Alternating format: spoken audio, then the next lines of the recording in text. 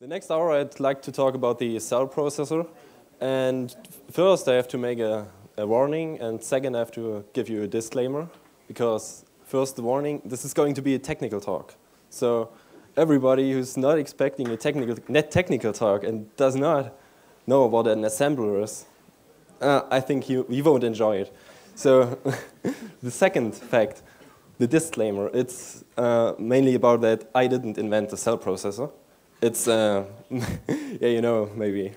It's invented by this STI consortium.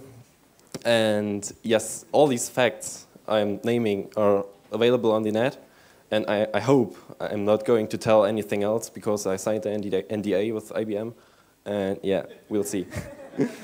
Okay, so just one sentence to my background. I'm working in at the Technical University of Chemnitz in the Department of Computer Science, Chair of Computer Architecture. We are caring for scientific computing and calculating all kinds of scientific problems, for example, quantum mechanics, and try to accelerate these calculations. So the cell processor will be great for this task. But I think you are not very interested in scientific computations. You're interested in other kind of computations, for example, computing keys or computing certificates and all this stuff. And I think you can be quite sure the cell processor will also compute keys if you want it. And very fast. So, to my outline. Basically, there are 5 points, 4 on the slides. One is a demonstration. So, sorry, the demonstration is just a simulation because the cell processor is not yet on the mass market. And yeah, but there's a simulator provided by IBM which can be downloaded by everybody, and I try to show you a very small example of the power of the cell processor. I hope that we have time at the end, but we'll see. So the first point is general vision. It's a short introduction. Why is cell processor? Why are we going to do this new approach? Why aren't we sticking with the x86 architecture? Or at least why is IBM doing this? The second one is the whole part, the main part of my talk. It's the cell architecture. That's going to be hardware details and how you can leverage these hardware details for your specific task of maybe computing some keys or something. I don't know. The third point is very, very short one because the cell programming is basically up to you. So I can't tell you what you're doing with the cell, but I can tell you about the architecture, and you can experiment and program your own programs and run them on a simulator. And if you have the cell, then you can run them on the real cell. Okay, the fourth is just a summary, and the fifth one, if I have time, the simulation. Okay, basically the research started in 2000, so I think many of you know. So Sony, Toshiba, and IBM founded a new research group to develop a new kind of processor. It's basically called STI, Sony, Toshiba, and IBM, this consortium. So every member of it brought something special. So Sony brought the PS2 architecture, which is also very interesting, but unfortunately supports only single precision calculation, and so for scientific calculations not very suitable because scientific calculations use and need double precision here, you know. Toshiba has memory experience, and they're producing memory chips and these RAM bus, and they need chips for their TVs, for HD TV. If you've ever been to Japan, for example, everything is HD TV there, and it's very compute intensive, and so you need these chips, new chips, cheap new chips. IBM has technical knowledge in processor manufacturing. Of course, I don't have to tell you. They invented nearly everything through these out-of-order execution, this Tomasudo logic, so cache reuse, everything. Yes. Which wasn't invented by Cray. Yes. That's another thing. For example, it's also very interesting that the cell design or approach maybe is very old. It's by Cray. Okay, but it wasn't copied. They brought it to a new level. But I'll come to this later. Okay, but altogether, they invested billions of dollars. That's really a big investment. They made a totally new research facility and built up everything from scratch. And yeah, they wanted to propose a high throughput multi-purpose processor. High throughput because of this new multimedia design. So everybody wants to support multimedia, this HDTV and all this stuff, and for of course video games. So that's also things where you need very high throughput. Yep. And you have several problems with current architectures to support these high throughput. Yeah. This is, for example, the memory latency bandwidth gap of the von Neumann principle. It's a very huge problem. You can't get around it. You just have to invent a new architecture to get around it. And that's basically this thing. You have this instruction latency gap, which is very funny because an instruction just gets into the processor and needs very long time to be actually processed, because you have all this control logic which cares for your out of order execution, and this Tomasulo logic inside the processor for reordering the single instructions, for getting them faster, or finding some parallelism inside these instructions. That's mainly about this out of order execution. They try to find parallelism for in the instructions to compute them in parallel. But this adds an instruction latency because the throughput is higher. It's basically much higher, but the latency is also higher. So a single instruction needs more clock cycles to get through the whole processor. Yeah, and then the old-fashioned x86 architectures is going to be a problem itself. For example, yeah, just remember the A20 gate. Yeah, I don't need to add anything else. Then we have this implicit mem hierarchy. That's also very interesting. Is it a problem or not? It was designed to help. So it was designed to help programmers to get faster access to memory. To these, I'm talking of these layer 1 and layer 2 caches. But actually, now the programmers are designing for this implicit things. So you're trying to imagine what the hardware will do with your code, and you're optimizing for the specific hardware. So that's quite ugly. You could optimize if you have direct access to it. You could optimize in a better way. You don't have to optimize with several assumptions what it's going to do with my code and reordering. But yeah, basically we can discuss very long if it's a problem or not. So I had this discussion with my professor, and it took a very long time. Then we have the longest path. That's basically to determine how fast my processors can be clocked. So if my longest path, so the longest pipeline stage is very long, I have to reload. So we have to imagine that we have to reload every electrons to and from all these transistors into this longest path. And either we take a very huge voltage to put them through, but maybe it will burn, or we just introduce a longer pipeline, a deeper pipeline with very small pipeline stages, and we can shorten the longest path, basically. Yes, that's what Intel did, and we see it's not the best architecture, the net-burst architecture with 20 pipeline stages. 30, okay. Maybe more, we don't know. And then that's the most important fact. What are we going to do with these millions of transistors we have every year, every 18 months, according to Moore's law? The number of transistors doubles. And so what are we going to do with these transistors? We can put more functionality and more functionality, but the problem is to put more, the CPU isn't getting faster with this more functionality. The CPU is just staying at the same speed. Maybe we can introduce more parallelism, but this is also limited. The instruction parallelism is limited. So this Tomasulo logic doesn't scale to infinite, and our problem is that we want to scale to infinite, but we can't do this on a very fine-grained level, so we have to go a level up. That's what I'm going to tell you on the next slide, I guess. What can we do? Or what did we do until now with all these transistors? Because Moore's law basically has been there since a couple of decades. And we introduced this superscalar architecture and this Tomasulo logic, which is responsible for trying to find, an out-of-order execution, of course, trying to find instruction level parallelism. This is called ILP, the buzzword. And yes, trying to leverage it to increase the overall throughput of my CPU. So I think everybody's doing this today. It's done by Intel, it's done by AMD, and of course IBM. And yeah, the second point was to introduce speculative execution, so that we have two branches. Just try to take. I think you all know about this. I'm just going to repeat it, very short.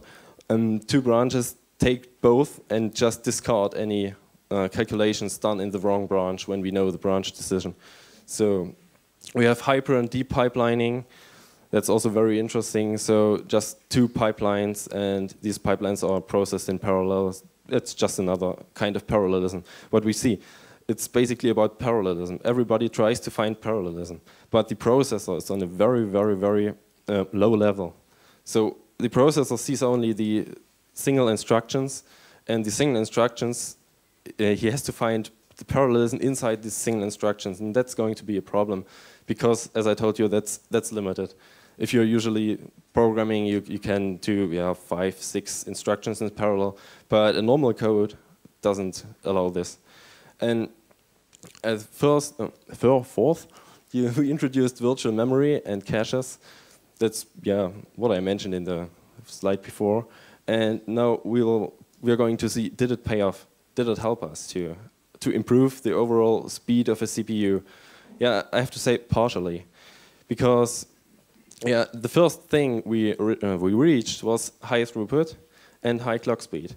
Very easy, introducing pipelining. Pipelining is also a concept of parallelizing some architecture. So you basically have more than one pipeline stage, and they're just computing in parallel and just processing it. So we shorten the longest path because we just divide it by n for n pipeline stages. To say very easy, it's more complicated, of course. And we need buffers between these pipeline stages. Yeah, that's going to cost us transistors. So to introduce this new technology, we have to invest transistors. But the overall estimation is that we reached pipelining, we have very high clock rates, but the problems which are arising are actually the pipeline effects. So you have different hazards in a pipeline. There are structural hazards, there are data hazards, and there are some more hazards, but basically the structural hazards are very easy to overcome. So you could just introduce dual port RAM or something, but the data hazards, they will stay. And also the third kind of hazard, the control hazard, will also stay. What can you do? To avoid the control hazard is going to speculative execution. So you're just doing what I told you. So you're calculating two branches and discard the branch which is going to be wrong. Basically this is done by the Itanium processor, the speculative execution. But I don't know any processor which is doing this else. But maybe you can tell me more about this. We see Pat Gelsinger is one of the Intel guys, which is the chief technology officer, proposed Gelsinger's law. Gelsinger's law basically says that the doubling the amount of transistors is actually increasing the performance only by 1.4. So just check Google for Gelsinger's law and you will find this. I think that's a kind of unofficial, but it really says what I'm going to tell you. So we can double the transistors. We can introduce more and more logic, but we won't find more parallelism in the code. The code is as it is. And so this parallelism isn't there. And what are the processor guys going to do? Just move it up. So we are building a processor. We don't find any parallelism in the code. Just okay. Let's move the problem to the programmer. Let's let the programmer think about parallelism and trying to parallelize things. And that's what they're actually doing today. So they're introducing multi-core.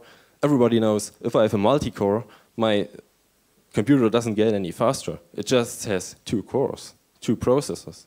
And I have to care of it to make it faster. I have to program parallel codes, or okay, I can run 2 programs, but that's a very stupid approach.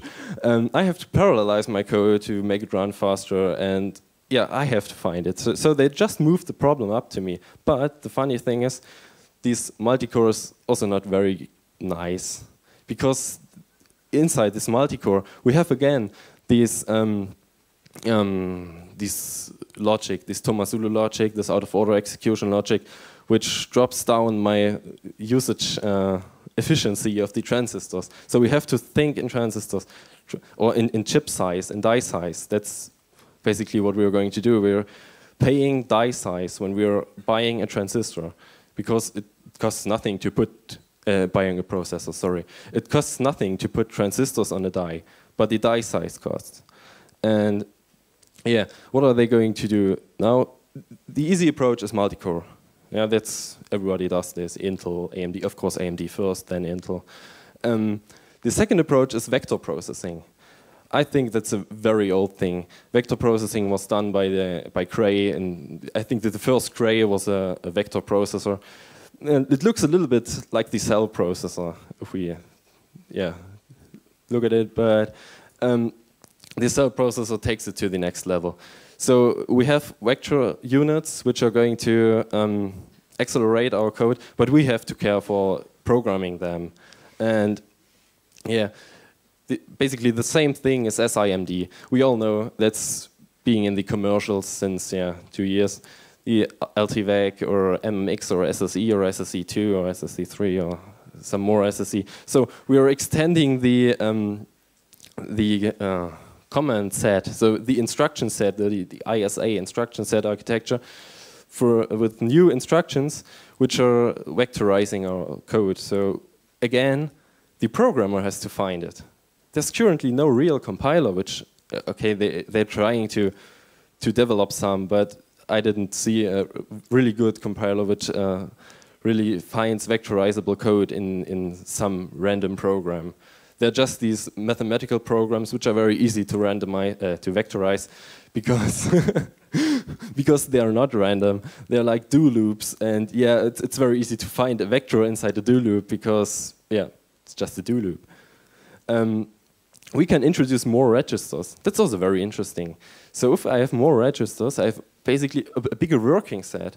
The processor is working on registers, at least in a load store, in a clean load store architecture.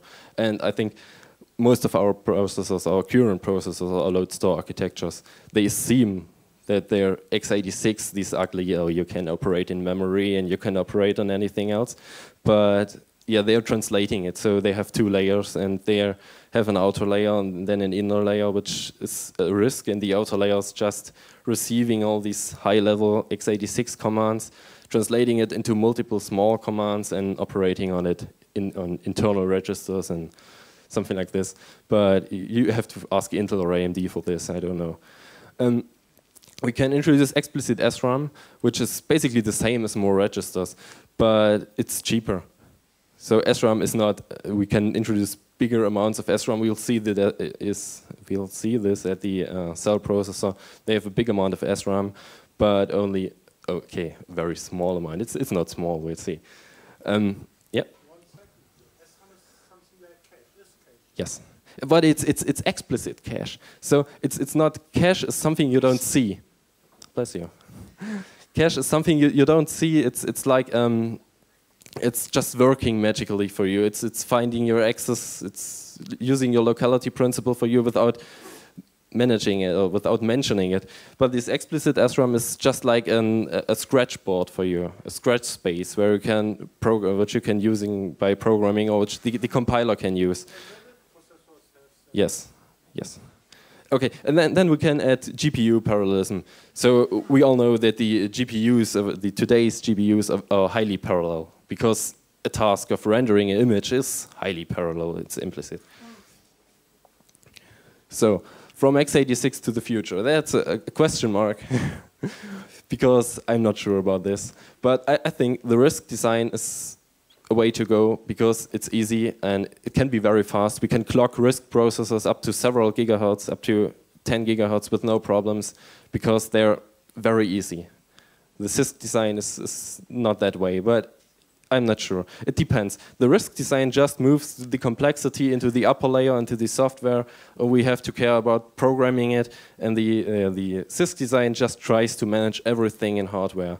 So that's a basic basic difference. We are going to have in-order CPUs because this out-of-order principle is quite nice to find instruction-level parallelism, but we pay a high price for this.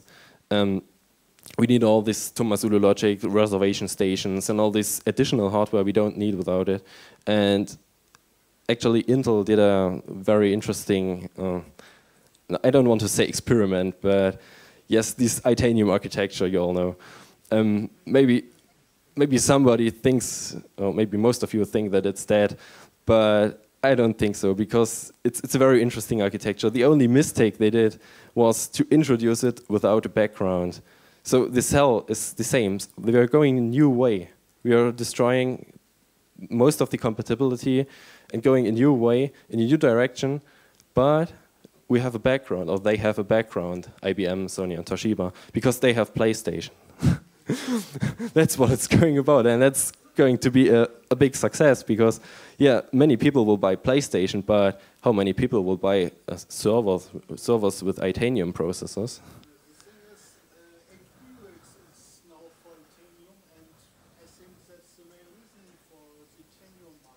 Okay, he said that it's HPUX is available for Itanium, and yeah, that's going to be better, I think, but we'll see. I'm not sure, because it's just too expensive, this processor, yet. And okay, then we have a system-on-chip design, which everybody's going a system-on-chip design, because basically 2 cores on a single chip is a system-on-chip. And then we can support heterogeneous multiprocessing. Okay, but I have to go on that you can see the demonstration later on. The cell architecture. First patented by Ken Kutaragi in 1999. It's I think the CEO of Sony. And he has a vision. That's a very visionary vision. It's very far away. And just look at this. You have different devices, and you have hardware cells, which is basically a processor processing a software cell. And a software cell is just like a small task. So you want to do something, you pack it into a small packet and send it somewhere in the net, and it will come back processed for you. And yeah, so floating software cells, I think that's written in the patent. And yeah, that's what's on this slide. But we're not in this way, not yet. We'll see if this will come. But maybe, yes, these software cells will be controlled by the government or something, and we are able to process them by ourselves. The cell processor is actually a heterogeneous multiprocessor consisting of 9 cores. And these 9 cores have many abbreviations. So I just want to introduce these abbreviations that you can follow me later on, because it's going to be very abbreviative. The SPU is the synergistic processing unit. So you all know what synergistic means, I think. It's a very funny thing, but I don't know why they call it synergistic. But the second thing is the memory flow controller. So an SPU plus a memory flow controller is a SPE. It's a synergistic processing element. That's basically 8 of these 9 cores. And then we have an additional power processing element called PPE. That's the old legacy thing inside this processor, which keeps up compatibility to the outer world. So it's just running anything. Every program which is running on a PPC 970 is running on a cell processor without any change, because it has this power processing element on it, and it just can process the application as normal. And yeah, put everything together, we have a cell processor, and these are 9 full-blown CPUs. So we buy 1 processor, and we have 9 CPUs, and this processor is not going to be very expensive. So basically, I think this PlayStation will be the cheapest thing to buy a cell processor, but I'll come to this later.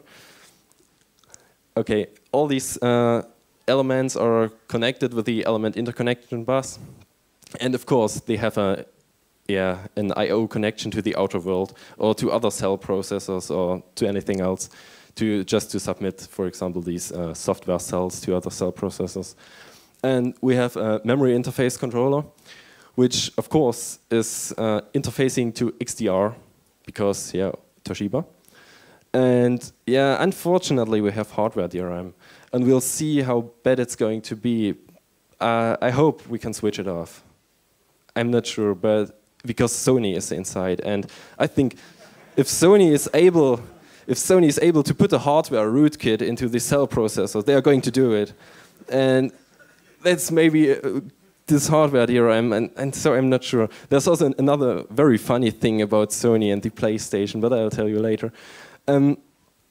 And the interrupt controller basically routes all interrupts just to the PPE, because the PPE is supposed to do all operating system tasks. So, for example, if you're moving your mouse, the PPE is processing it. It's not processed by any SPU. Effective, it's a network on chip, of course. And yeah, we have this number, 256 gigaflops inside a processor. But yeah, we'll come to this later also.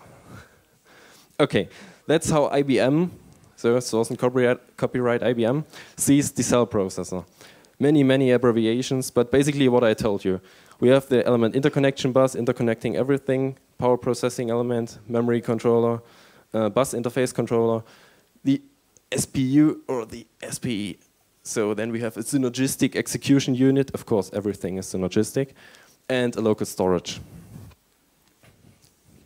So there's the first prototype. The first prototype was, of course, produced by IBM, or inside this alliance between Sony, Toshiba, and IBM. It's a 90 nanometer silicon on insulator and has 8 copper layers. It's reminding me of the Opteron, I don't know why. And 241 million transistors and a very small die size. We see 235 square millimeters. And it takes only 60 to 80 watts. And that's amazing, I think, for this power we can get out of it, for this calculation power. And they only enabled 6 to 7 SPEs, but okay, that's going to be normal at the beginning of the production process, because the yield would be very low if we would enable all SPEs. It's just like the like Intel does like every processor vendor does, for example. If something in the cache is broken, just switch it off and sell it at a cheaper price. So it's going to be a Celeron processor if something in the cache is broken. And yeah, that's what they do. And that's also what maybe happens to the PlayStation, but we'll see. And it supports IBM virtualization technology. A very interesting approach. So we can run multiple operating systems on it simultaneously. Like, maybe Xen, and it's Xen in hardware, or VMware in hardware. And yeah, it's operated at 1.1 volt, and it's able to achieve clock frequencies higher than 4 gigahertz, so the prototypic implementation. Okay, now I'm coming to the interesting thing. That's a floor plan of the cell processor. I think it's also copyrighted by IBM or somebody, but I found it on the net. We have the first thing, that's the PPE. That's the PPE, and that's the layer 2 cache. So we see layer 2 cache is quite big. And we have to remember, every square millimeter on this floor plan costs money. So it's not about transistors or something, it's about square millimeters. Okay, that's just a block diagram. And to say something about the PPE, it's not very interesting because it's a PowerPC compatible and runs every PowerPC code. It's a dual-threaded 64-bit power architecture, of course. Dual-threaded, it's this SMT simultaneous multi-threading is like the Intel, how's it called, hyper-threading. So it's some virtual parallelism inside the processor. It has, of course, the vectorized multimedia extensions and is a simple architecture. That's the biggest difference to the power processors, for example, Power 4 or Power 5, because it supports only in-order execution. Why this? We have a very high clock frequency, so we are running these chips at 4 gigahertz, and we can't. And everything is running at 4 gigahertz: the PPE, the SPEs, the bus, and yeah. So we need a very simple architecture with a very deep pipeline. So not as deep as the Intel processor, but still 20 pipeline stages is quite, yeah.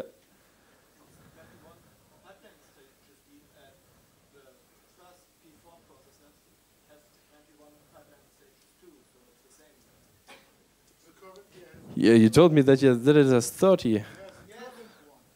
Okay, the current one, yeah.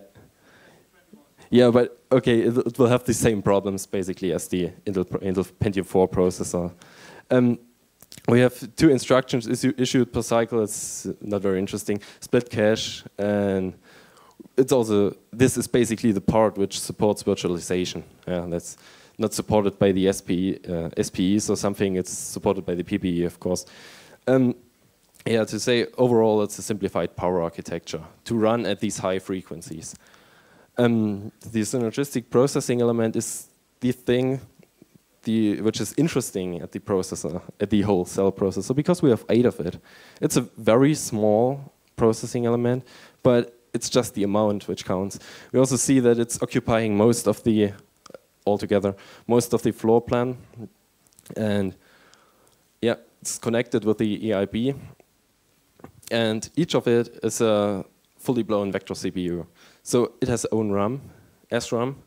It's not a cache, so there's a difference between RAM and cache, you know. And this instruction set architecture of this CPU is not VMX compatible. So they just invented basically a new instruction set architecture, which is really completely new. So you have to relearn everything. That's not very nice, but yeah, it's very interesting.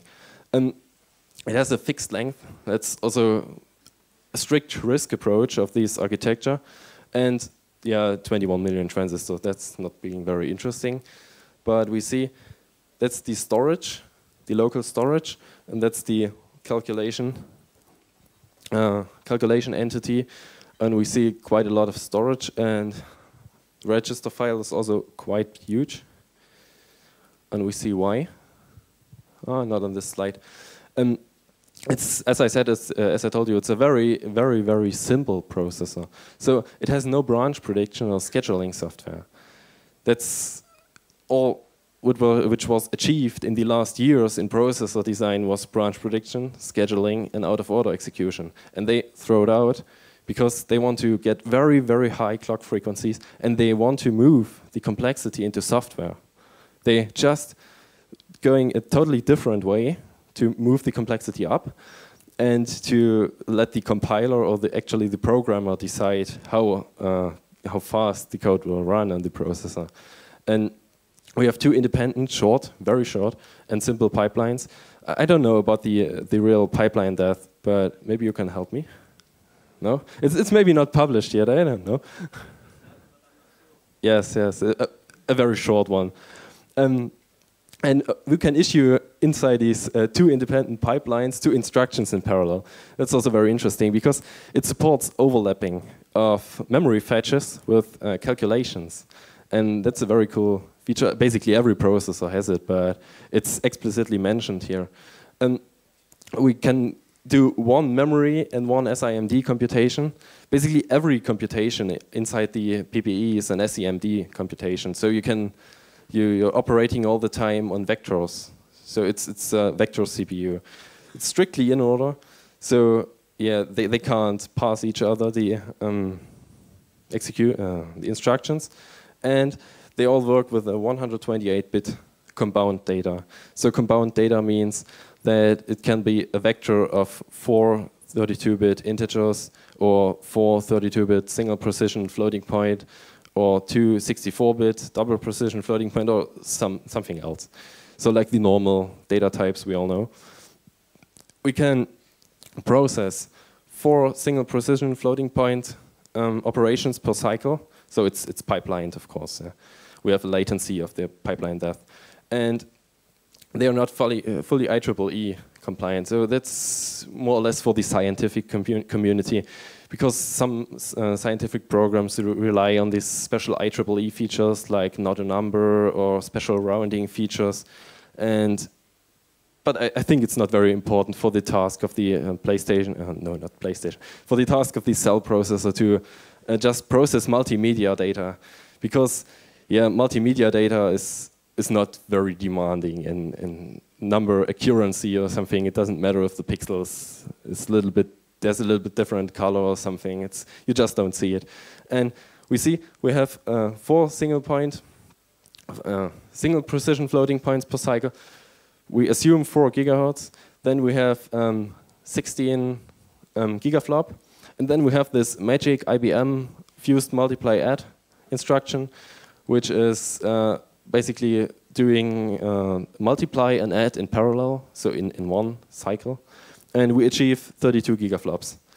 So this fused multiply add instruction is something, yeah, I think it was designed for the top 500 list, just to to push the systems up. Sorry, IBM, but we've made several investigations that it's really very, very, very useful for scientific programs, and that's it. So I don't know how useful it will be for designing multimedia or streaming applications, but for scientific programs, it's a very useful command. Then we have unfortunately, a very slow double precision arithmetic, which is nearly fully IEEE compliant, and it's quite slow. And it's also not fully pipelined, and there's also another restriction. You can read everything in the programmer's manual, which is quite thick, I think 200 pages or no, 600 pages. And yeah, for example, after issuing a double precision command or instruction to the processor, the next 6 clock cycles, no instruction can be issued. So it's just blocked for 6 clock cycles. And so they can't give you a direct number for the gigaflops, because it depends how other instructions are going to the pipeline, and because of this blocking. Yes, and we can process, of course, 4 integers per cycle. That's just the normal vector processing approach. And that's a block diagram of the SPU. We have the local storage. It's 265 kilobyte. That's all RAM we have for our programs. So we have to write very small programs. We can fetch more. We can access the whole system memory through DMA. But basically, we have to stick with this 256 kilobyte. And the instructions are also inside the 256 kilobyte. We have this two-way issue, even and odd pipeline. Both pipelines operating on these 128 registers, and yeah, doing all this stuff. So interesting is the distinction between calculating pipeline and memory fetching pipeline. So they're operating in parallel, of course, would be no pipeline. And we can double buffer very, very efficiently with these processors. We can fetch an instruction and calculate the next one. No, we can calculate an instruction and fetch the next data item, for example, then swap buffers, calculate the data item from the previous fetch, and fetch the next one. So that's a very interesting principle in scientific computing, just to overlap computation with the data fetching, and you achieve nearly 100% of the theoretical peak, because you don't stall at memory fetches. Yeah, the memory can be accessed in 120-bit, 28-bit lines. Yeah, that's not very. That's optimized for bulk transfers. And interesting is also registers are layered. There's no distinction between, for example, floating point registers or general purpose registers. Everything can fit into a register, as it is a vector data type. So floating point data and integer data are residing in these same registers, basically. We have no virtual memory or no coherency on the local storage. We have no processing in main memory. So we have to fetch the data item into our local storage. And even more, we are also not allowed to, or we cannot process on the local storage. So we have to fetch the data item into the registers, because it's a RISC design. It's a strict load store architecture, as we all know. Then, yeah, the DMA, I already told this. The MFC, basically the memory flow controller, connects to the EIB and does some additional tasks, like the MMU in the traditional, our traditional x86 architecture does. So it holds a small page table, and well, this is going to be a little bit more complicated, because it has no access to the global page table. So basically the PPE has to tell the SPU for the actual running process, which pages it's going to access. But that's a programming detail, it doesn't matter here. And it does synchronization, because we have a parallel system. basically we have a parallel system on a chip, and we have to synchronize between these tasks, units. Okay, how are we going to program it? Typically, we are going to spawn user-level threads. So we just run a program. It starts at the PPE, and then it spawns off a thread on the SPE. So yeah, the thread is not like a normal thread like we know, because it has a different binary. They have a different instruction set, so we need different binaries. So we just tell the PPE to load a binary into the local storage of some SPE, and then the SPE to execute it. That's how it works. And we have that's going to be very complicated. I tried to program it, and that's awful at the beginning. But IBM is very kind and gives us an IDL tool. It's called Interface Description Language, and it supports RPC programming. So basically, we can define a small function which is going to be on the SPU, and which we are going to offload. And we just use this IDL tool, and it does everything for us. It defines the interface, it cares for the loading of the instructions to instructions and data to the PPU. No, not PPU, of course not. SPE, sorry. And it triggers the SPE to execute the program and gets all the data back to us. That's very, very nice, but also a little bit limited. I'll show you when I have time. We can do, of course, assembler programming and also C and C++ programming. We are provided with several C and C++ intrinsic functions. That's very nice. So we don't have to use the assembler, inline assembler to use the special features of the SPU. We just have functions like SPU add, SPU mul, SPU diff, which acts on vectors, vector data types. So we have new data types. We just pack your data in, and yeah, I'll show you a program later on. And we have no access to the system control table, I told you. And the local storage is unprotected and untranslated, so we can't implement an operating system inside a SPE, for example. So we can, but it's going to be hard. It's a strict load store architecture. Yeah, okay, I told it. So, just a small comparison. This is the Opteron floor plan. It's about 114 square millimeters. It runs at 3 gigahertz, for example, and can issue can finish two floating point operations per cycle. Okay, I'm talking of single precision. And the SPE is down here, and it's running at 4 gigahertz and can finish 4 single point floating point per cycle. So we see it's really fast. And the Opteron is not a bad processor. But if we would compare the double precision, the Opteron would be much better. But I just wanted to show something that's really amazing. And we have 8 of them. Yeah, you have to remember, we have 8 SPEs. And all connected with the element interconnect bus. That's the thing in the middle, which is connected to all entities of the cell processor. It has 4 128-bit wide concentric rings, so the data is just passing around in a ring, and we can transfer 96 bytes per cycle. So you should just try to calculate which data rate we have. So basically 4 gigahertz, and it's nearly 400 gigabytes per second we can transfer on this bus. And it's very interesting that it's a buffered point-to-point ring. So everything is independent. It's not really a bus, it's more a ring than a bus. So if you know SCI, you just send an item to the next entity, and it stores it and sends it to the next if it's not for the entity itself. And yeah, so we have, for example, also a guaranteed bandwidth, because I can just take my slot when I want it, because I'm going to forward the data for others, and it's just up to me if I want to take my slot, I take it. And the SPE, better to say the MFC, so the memory flow controller, has the duty to route the traffic. So it's also very, very scalable. We can add more SPEs as we want. Just the latency to reach another SPE increases. but we will see that there are very, very efficient ways to overlap, and so we can see that this latency is not being so important.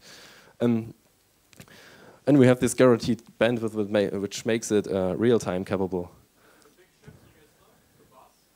Yes. Or is it like token ring? Yeah, it's a shift register. It's not like token ring. It's like you put from one entity to the next entity, and it copies it to the next, and so on. Maybe 32 bits for every entity, and then you have to shift it through the full whole thing? Yes, yes. These 96 bits. They have to shift it in one cycle from one entity to another, and that's a very nice feature, I think. So, the Flex I/O, it's just to communicate with the outer world. It's also because if you're a computer scientist in supercomputing, one processor is not cool. You need at least 1,000, and therefore you need a Flex I/O to interconnect the processors, for example, directly or indirectly with the network. We have very fast connection, so it's just 60 and 96 pairs in the whole is just important, as you see how many pins a processor must have, at least several for the voltage, and at least these 96 pairs to communicate with the mainboard. We have 7 lanes with 44.8 gigabyte per second outgoing, and 5 lanes with 32 gigabyte per second incoming. So it's a real cool network, I think. And also very nice is that we can connect 2 processors glueless. So while designing the cell, they just were designing a dual cell in the same thinking. So just you put two cells together and you have a dual processor with no cost. You just can add them. It's a little bit like the Opteron here I've written. It's comparable to hypertransport. You have coherent and non-coherent links. Basically, of coherent links, you can build a CC-NUMA architecture, and it's going to be more and more interesting. There's the first dual cell blade available from Mercury Systems, which just put 2 cells together without a switch, because they can connect it gluelessly. And you can just put 4 or 8 or more, and you just need a switch on the system. That's like a normal network, I think. It's not published much, but I think it's like a normal network. So then we have a memory interface controller just to access some more memory than our 256 kilobyte. That's connected, of course, to XDR. Also, just look at the number here. I don't have to say anything else. It's 25 gigabyte per second. And funny thing is, why is ECC protected? So it's designed in the cell documents as ECC protected memory. Maybe IBM is going to use it as a server, because I think ECC, everybody knows ECC is not very important for PlayStation, or maybe HDTV, where 1 pixel will shift if some radiation comes. But for a server, it's very important. And yes, I'm not sure, but maybe somebody can tell me at the end of the talk. So they have a conventional protection system, I already told you. They use virtual addresses, and they have no cache. So the memory is not cached. Only the PPE is a cache, and the rest of the system is uncached. What is going to be different in the programming of the cell? So we are not programming at an abstract model like the x86. In the x86, we are programming an abstract language, so like it was designed decades ago to support some very old processors, and everybody just keeps it up, keeps it alive due to compatibility reasons, just not to lose any customers. And it's going to be difficult, of course. I'll show you. And we have the same problems as multicore, because we have to parallelize. We have to think about this, how to parallelize our code, not the compilers doing it, not implicit instruction parallelism. It's just we have to think about everything. And assembly is available, of course. We are programming it directly. We can program in C. I already told this. We can virtualize the SPEs in the operating system. That's also very interesting. So the the operating system is allocating the SPEs for a specific task. A Linux version is already available which is doing this. It's very nice. And PPE code is usually PowerPC compliant, and Linux was running without any modifications, but it wasn't able to use the SPEs, of course. So there were modifications done to the Linux kernel to use the SPEs, and I think IBM is trying to push it into the mainline kernel, so I think they're quite successful. The SPE code must be self-contained. It's also very, very interesting. So that's like a small, the SPE code is basically a small program which is runnable without anything else. So you just can put it on this small SPE and it runs, and yeah, it processes. And an auto-vectorizing compiler is available from IBM called Octopiler, but I don't think that it's going that good because I didn't try it, to be honest. But I think there's no auto-vectorizing compiler yet which is working better than a human optimizing some code. So basically, all these PlayStations and PlayStation games are, in my opinion, programmed by hand and optimized by hand and written mainly in assembler. So I hope you're also going to do this. So I'm giving this talk that you're going to develop cell programs, you're going to port John to Cell, or maybe other very interesting programs with these programming models, of course. So it's just what you can think of. Job queue to enqueue multiple jobs. You can build a self-multitasking SPE, but I don't know if this is going to be very useful. But you can make stream processing, of course. Stream processing is very, very important for managing these decoding video streams and displaying HDTV and playing video games and all this stuff. Okay, for video games it's not that important because you need to react very fast. You can implement a software-managed cache. It's also very interesting. And maybe MPI. But that's more personal thing for me, MPI. I discussed a long time with the IBM guys which prefer the shared memory model, but we'll see. So, summary and conclusion. What can we do with the cell processor? Why am I here? I'm just here to tell you about the new processor generation which is going to come, and to encourage you to look at the cell, look at the simulator, and see the power which is behind it. So program your applications like very, very cool demo applications or something, which are going to be run very fast on the cell processor, or yeah, something else. The PlayStation 3 is coming out, or maybe not. We'll see. It should come out this spring, but I think it's very, very short for Sony, and it's very tough for Sony to get it working until spring. And they told that it's going to be only at 3.2 gigahertz. That's not very nice. And it's going even worse because they say we have only 7 SPEs to the programmers which are programming the video games, and that's very interesting because nobody knows why. The first idea was, okay, they're trying to increase the production yield. So they're just switching off broken SPEs like Intel or AMD does and sells them like a cheaper one. But then some deliberations came up that, okay, the production yields are going to be very, very high because the production started yet. I think it's the cell processors in production, and the ramp-up phase, how it's called for a microprocessing company, is going to be finished soon. And yeah, then the yield, they could just enable all 8 SPEs, but maybe they're using an SPE for a dedicated rootkit or something.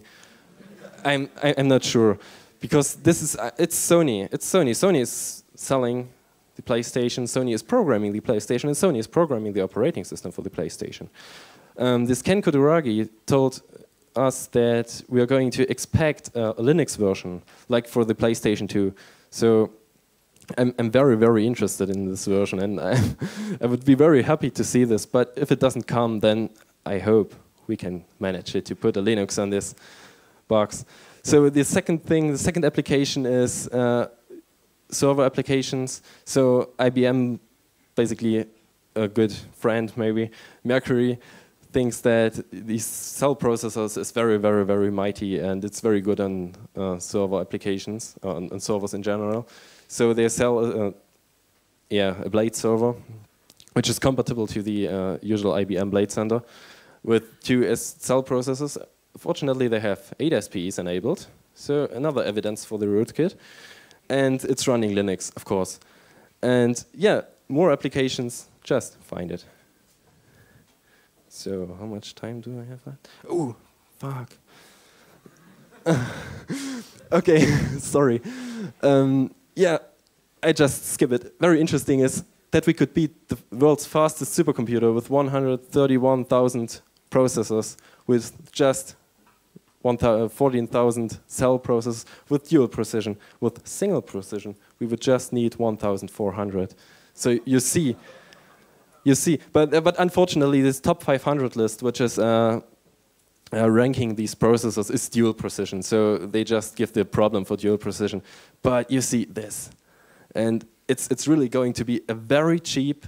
I've heard about $100 something. I'm not sure. A very cheap processor, which is extremely fast. So you have 256 gigaflop versus 4 on today's current processors. Okay, and so on. And now I'm going to show you the practical, more or less practical demonstration. So I hope it's going to work because, oops, oh, I have a mouse. Basically, IBM is providing a cell simulator. I'm going to start it right now. It's a real cool thing because it simulates the whole cell processor with all SPEs and it runs Linux. And it runs under Linux, I think only. So this is basically the console of the cell processor. This is the cell processor itself. I think I can raise the font a little bit.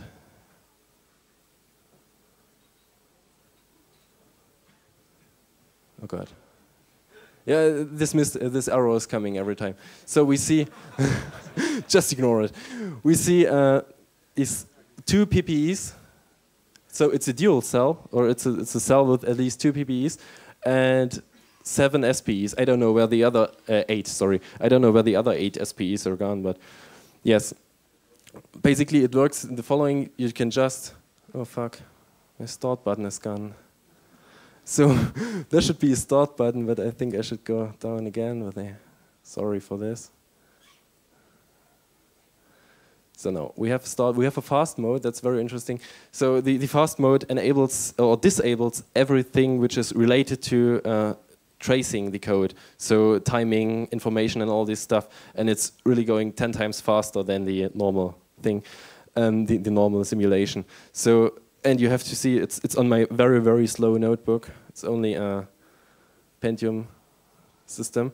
And it's booting up Linux on the cell. This is the cell console output, and it's booting up a Fedora core, yeah. But, and another interesting thing is that on the web page, they say that, okay, it's just install it under Fedora core. But this is Gen 2, my notebook, because I don't like Fedora. You can just copy all the libs from the Fedora system to the any system else which is running a Linux kernel, and it works. So this is basically our cell. And the first thing I'm going to do on cool systems is this. Oh, sorry. Yeah, we see broadband engine. Oh, 2 gigahertz, cool. That's a very fast thing I have here. And yes, so that's the IBM codename. IBM basically calls the cell processor cell broadband engine, so CBE. And yeah, running with 2 of them on the simulator. And now I think I'm going very short. I have a small test program, which I will just compile. Okay, is this compiled? And I'll describe it later because because it takes very long to simulate.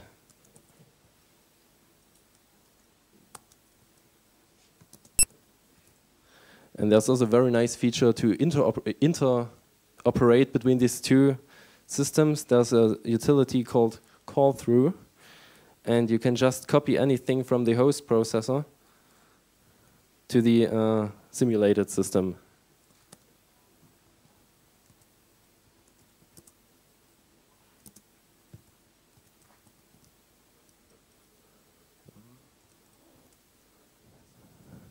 Oh shit. Oh yeah, source. So you see I have two binaries, one SPU S dot and one PPU S dot. So one for the SPU and one for the PPU.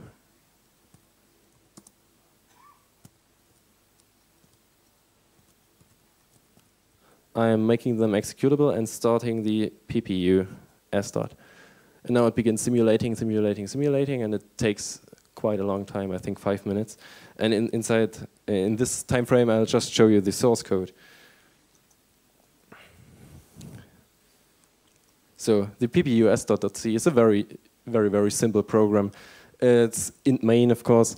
And then we have one big array, which is going to be calculated, a timing function, and between the timing functions, then call to S dot.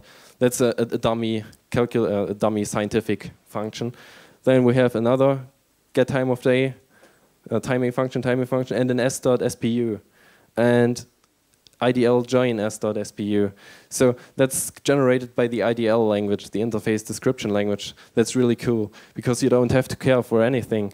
You just program these S.SPU, call the IDL to generate you stub code, and you can use it like a thread or something. And then the second example is using two threads. So it calls the S.SPU the half of the data set. So the first parameter, where is it? Here is here n, and here n half, and with another offset, of course. And it joins the two threads. So it should be twice as fast. Now I am going to show you the SPU S.C. It has to be a separate file because it's going to be a separate binary. Oh, sorry, I forgot something. So the PPU function is basically this one, which is calculate the normal S dot function. We have the array with four cascaded for loops, just to demonstrate a high load, and it's multiplied with a scalar.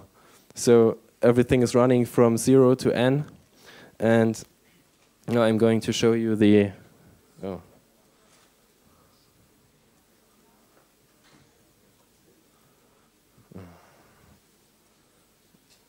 very fast. I'm going to show you the SPU code. So that's basically the same, but I have the I have the vector. So I divide n by 4 and do this SPU mul, multiplying the vector with the scalar. So it's just processing 4 things at one time, at one clock, and we see, oh fuck, there's a small mistake in the timing function of the simulator, I think. So this should take about 4 times this, sorry. Usually it does this, but if I do something else on the notebook, if I just set it on the load, then it behaves like strange. I think it's my mistake because I'm using the normal get time of day function for assessing the time. I should use something for the power processor to get clock cycles or this thing. But you have to believe me, if I would start it a second time, but we don't have time, we would see here 160,000, then 40,000, and then the next simulation is still running. So we are seeing here the SPEs which are assigned. SPE 6 and 7 is assigned. It's going to assign another SPE, but I think I'm going to finish now because they're looking angry. Sorry, thank you everybody for coming, and